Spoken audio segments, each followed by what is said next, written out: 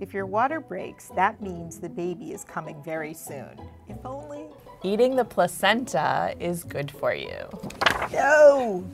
Don't go there. Labor usually lasts a couple of hours. Perhaps the biggest myth that we will talk about today. Hi, I'm Dr. Laura Riley, and I'm a high-risk obstetrician at New York Presbyterian Hospital, Weill Cornell Medicine. My favorite thing to do is delivering babies. And I'm Dr. Dena Goffman. I'm also a high-risk pregnancy physician. I'm the chief of OB at New York Presbyterian, Columbia University, Irving Medical Center. And today, we will be debunking myths about childbirth. Oh, this is good. Wide hips mean easier birth.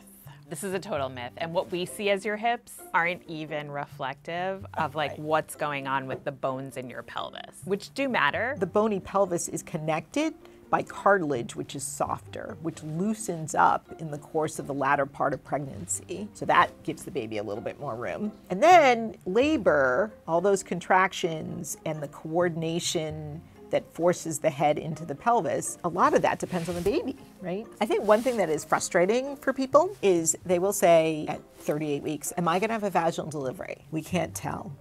Because there's so many other factors that go into whether or not your baby is coming out vaginally. It's not just the baby's size, it's the baby's position, it's how well the baby tolerates holding its breath every 3 minutes. There's more to the story. The best position to labor and give birth on is your back. That's a myth. What you might see on television or in the movies of a patient flat on their back is actually the worst position to labor and give birth in. We love to have patients be in bed, certainly on their side, but there's also a lot of opportunity to be sitting up and even to be walking around, depending, again, on the situation with your pregnancy, your baby, and your labor. There's the opportunity potentially to take a shower. Some people use birthing balls as a place to sit. Many places now have wireless fetal monitoring where you actually can even monitor the baby while you're moving around. And a lot also depends on whether or not you have anesthesia. Because once you have an epidural, it is fabulous for taking away the discomfort on your abdomen and those contractions, but it does in many ways weaken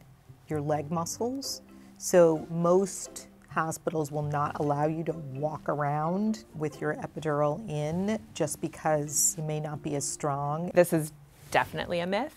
You can induce labor by eating spicy food. So this is a myth. There are a number of them out there. All of the things that people think you can do to induce labor. Pineapples. Cream cheese, bumpy roads. Sex. Sex. That one, there's some truth to it, right? The nipple other one stimulation.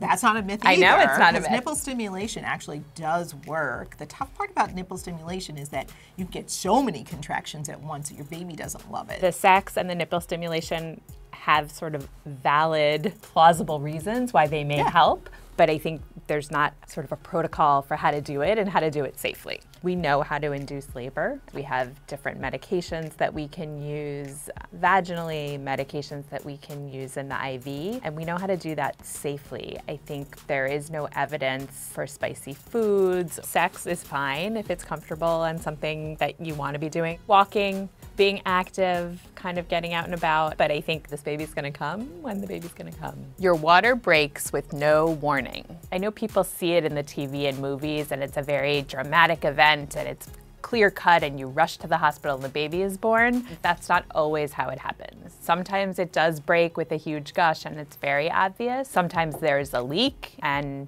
patients are unsure. And sometimes people don't know whether it's urine or it's their water breaking. If it's urine, it comes out and then it stops. And if it's your water, it continues. It does not stop. So put a pad on, and if the pad is consistently wet and saturated, you have to think, gee, maybe my water broke. Sometimes we will break your water for you. For some patients, they will be in labor and progressing nicely in labor and the water will not have broken on its own. If you're unsure whether or not your water is broken, it's better to come in and let us tell you yes or no, rather than stay at home. Because if your water has broken and there's a long time before your delivery, you do increase the risk for getting an infection. If your water breaks, that means the baby is coming very soon. If only. Yeah, we wish. This is not always the case. It is all over the map. Because a lot depends on how many children you've had. If it's your fourth baby and you're contracting and your water breaks, it's coming fast. If it's your first baby, your water breaks, you're not contracting, it could be 12, 24 hours. So it's hard to know. Contractions that come consistently with the baby's head against the cervix are what makes the cervix open.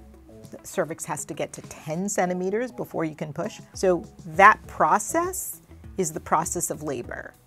If your water breaks in the course of that process, great, but that doesn't tell us the timing. For some subset of our patients, the water will break and the patient may not be in labor. That happens in probably 8 to 10% of patients. So if you think your water is broken, you should call your provider and say, my water's broken, I am contracting or not contracting, and when should I come in? Because that answer is gonna vary depending on the circumstances around your pregnancy.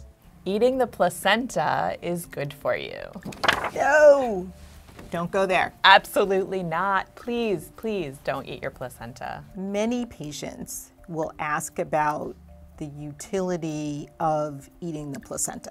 There was some suggestion that eating the placenta after birth might prevent depression, anxiety, and while we're completely supportive of doing anything to prevent those issues, I think we have to recognize that there's no science behind the placenta being helpful to that. There was actually a recent publication from the American Academy of Pediatrics that outlined some of these less traditional practices surrounding birth, and this one is specifically mentioned, and that paper calls out the infectious risk without added benefit. So we're happy to have these conversations to talk with patients through shared decision-making processes, but our recommendation will almost always be, you should not eat the placenta. Instead of eating the placenta, it's really important to pay attention to your nutrition, your hydration, your rest when you can with a newborn, and lots of support from family and friends. Labor usually lasts a couple of hours. There are occasionally patients who've had children in the past who start to contract at home and come in and quickly have a birth with us, but it is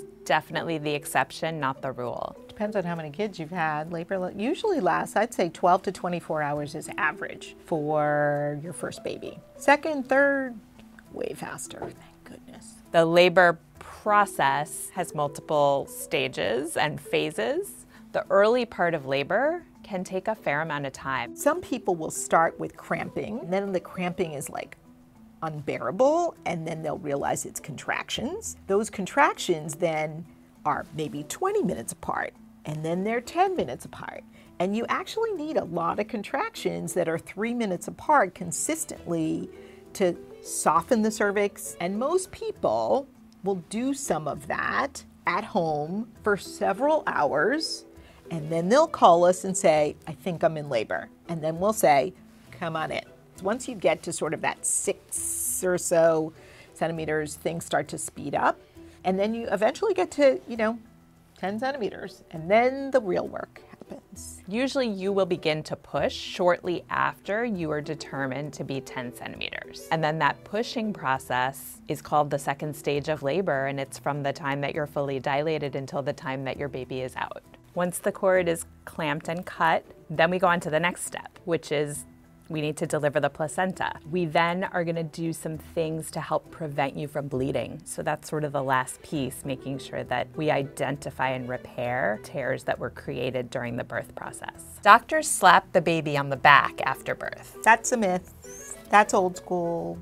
And the movies. I think actually, I was just gonna say, I think actually it's the movies. I think that it comes from the desire to stimulate the baby to take a big deep breath after we clamp the cord. But you don't really have to do that. The babies do it on their own. They start crying. So sometimes you will see us rub the baby's back or tap the bottom of the baby's feet just to sort of make it go, ah, and then it takes a deep breath, coughs up fluid, and then starts screaming. An epidural increases the chance of needing a C-section. Myth, epidural does not increase the risk of needing a C-section. I think that misinformation comes from the fact that some patients probably get the epidural so early that they're not even in labor. And then it becomes intervention after intervention after intervention.